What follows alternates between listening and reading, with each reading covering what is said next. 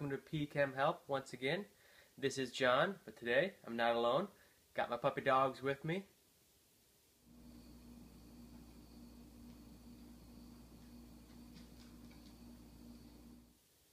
Yeah, so they're not going to be a lot of help. That's fine. Today, we're going to be looking at 5 steps to help you solve problems in quantum mechanics. We're going to be applying those 5 steps to deriving the solutions to the particle in the box. Okay?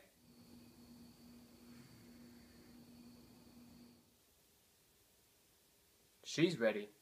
Let's go to the digital whiteboard. So solving problems in quantum mechanics means finding solutions to the Schrödinger equation. By now you've probably seen, or at least you are aware of, such systems as the particle in a box, the harmonic oscillator, a potential well or barrier, a hydrogen atom, etc. The main difference between all of these different types of systems is the potential field the particle is in. The boundary conditions you apply to the system will also influence the solution as well. Follow these 5 steps to solve any quantum mechanical system. Step number 1, define the potential.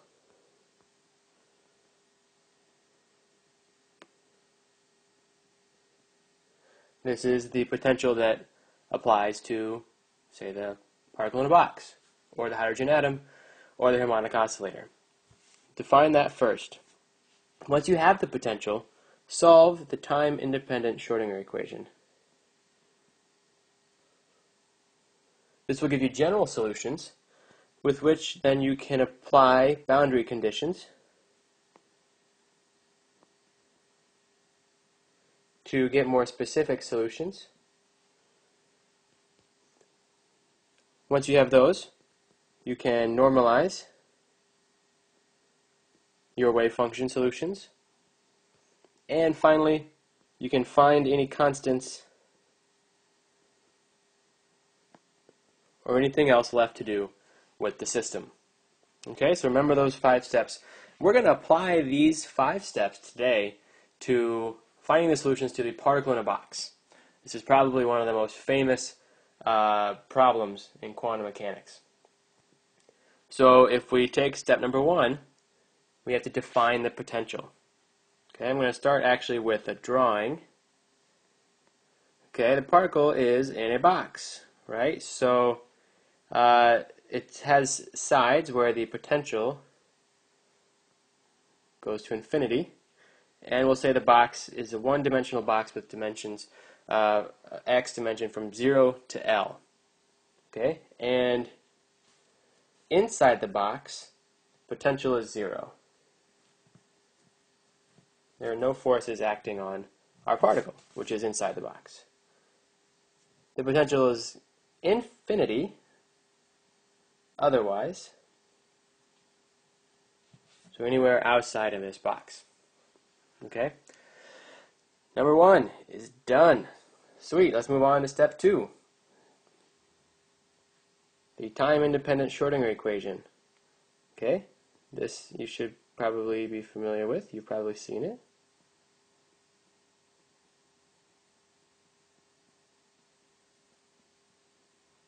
Okay, and then we apply this to our wave function. Okay? So the difference, as you can see, between different types of systems will be in this potential term right here. Okay? But our particle is inside the box, somewhere in here, right? And inside the box, the potential is 0. So this term is actually going to go away for our solutions today. Therefore, the time-independent Schrödinger equation simplifies and rearranges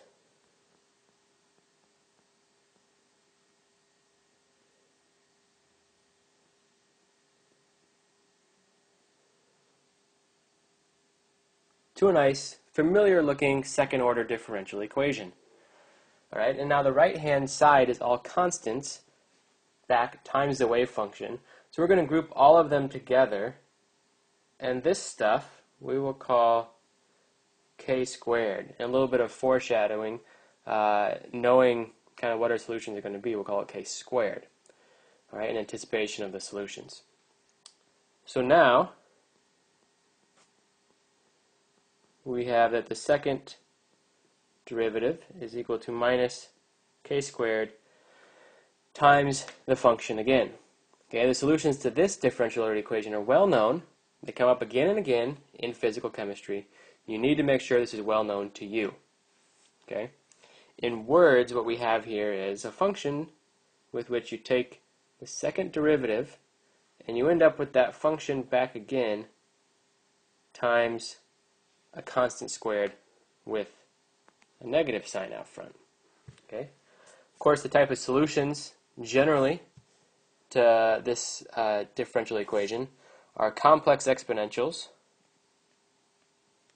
or sines and cosines.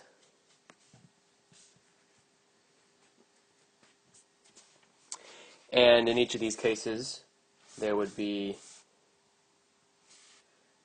some coefficients that we'd have to figure out. Okay?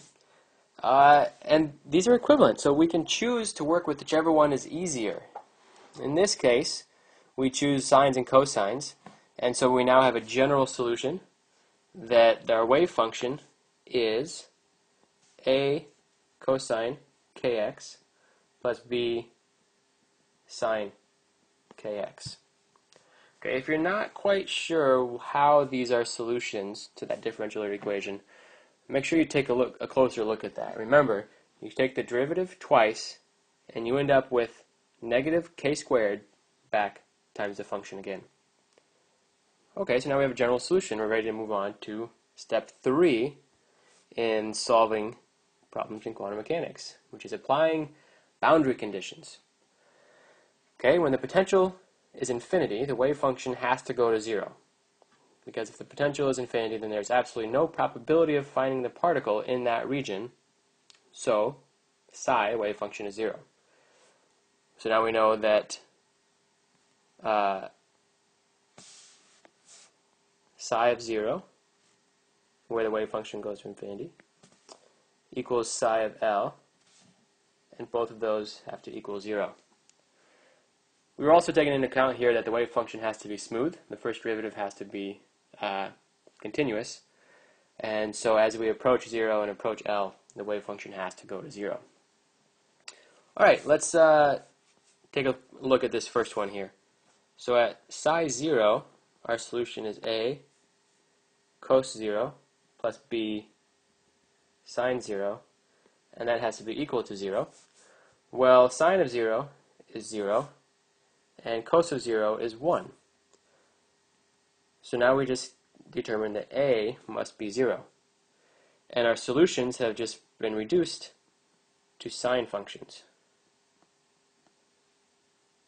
Cool. Looking at the other boundary, psi of L, we now have just B sine KL, and that has to equal 0. So there are two options here. Either B can be 0 or sine KL can be 0. Well, if B is 0, then our wave function is 0 everywhere, and we have no wave function, and we have no particle. So we're going to go ahead and say that's not correct, because we are assuming that there is a particle somewhere in here. So that means sine KL must equal 0. Well, we know something about sine functions. We know that at integer multiples of pi, sine is also 0. Right here where n is integers. Therefore, KL must equal n pi, and K is n pi over L. Now, psi of x, indexed by n's, is B sine n pi x over L. And we are completed step 3. So step 4, we need to normalize now. And we'll find B this way. Okay. Remember briefly that the square of the wave function is a probability density, and integrating this over a region gives a probability of finding the particle in that region. For this interpretation of the wave function to make any sense, if we look over all possible space, the probability must be 1. That is, if we look at all space of the wave function squared, that must be 1. Okay, so we can plug in our wave function here, and we'll bring the b squared out front because it's a constant, and we'll look from negative infinity to positive infinity, and psi squared then would be sine squared n pi x over L. This is going to be equal to 1. Okay. All space, of course, is negative infinity to infinity, but we know that our wave function is 0 at x values less than 0 and greater than L. So our limits here can be changed from negative infinity to infinity to 0 to L. And we can also use a trig identity and rewrite our sine squared here, knowing that sine squared theta is 1/2 1 minus cosine of 2 theta. Okay, so we're going to plug that in. And moving forward with the integral after those substitutions, we get b squared over 2 times L minus 2n pi over L times the sine of 2 n pi x over L. We're going to evaluate that from 0 to L, and the result will equal 1. So the sine function will actually result in 0 in both limits, and so we're going to have a pretty simple result in the end, that b squared L over 2 equals 1. So b equals root 2 over L. Okay. Now, finally, we have our final wave function solutions. Indexed by quantum number n, we have psi sub n of x root 2 over L times sine n pi x over L.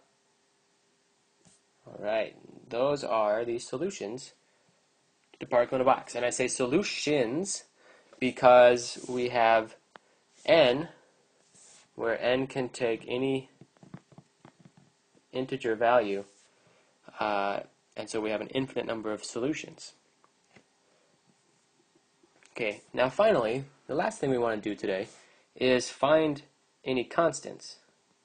And we're going to be looking at the energy in this case. Okay, so recall K. We defined K at the beginning as root 2me over h bar. And then as we were solving, we also found that K was n pi over L. Okay, so we can take these two equations now and solve for E fairly easily to be n squared pi squared h bar squared over 2 ml squared. And actually you'll often see this as n squared h squared over 8 ml squared, where h and h bar have been swapped. Okay, that's probably the more common one. Nice work. You've just completely solved everything for the particle in a box problem, the most commonly asked potential on an exam. And to think a little bit about what this actually means, look here at this energy, right, that it's indexed by n, and so the energy is quantized. And this is actually quite a remarkable result that we've come across only in quantum mechanics. All right?